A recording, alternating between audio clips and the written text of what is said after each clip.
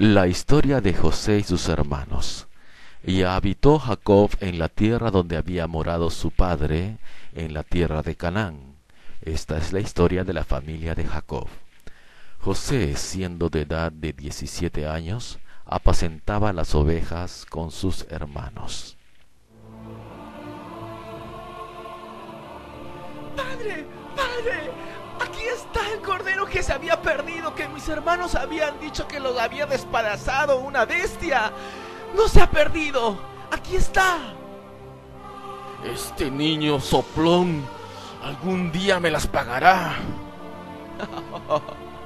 Aquí está. Algún día mataré a este niño. Un día su padre le hizo un regalo de una túnica de colores. ¡Hermanos! ¡Hermanos!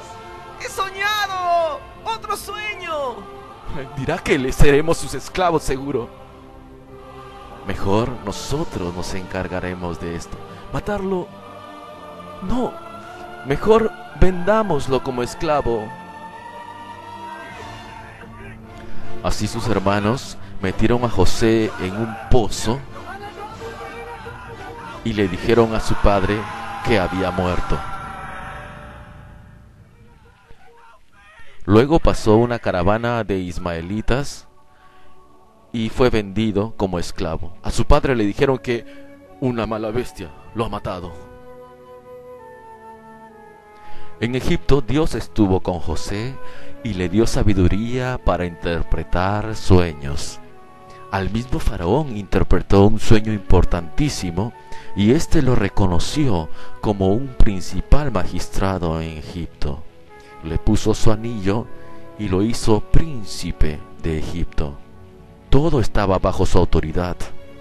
Y la tierra sufrió hambruna y vinieron a pedirle a él alimento y sus mismos hermanos también. Y él se rebeló a ellos y les dijo que era el hermano al cual ellos habían vendido.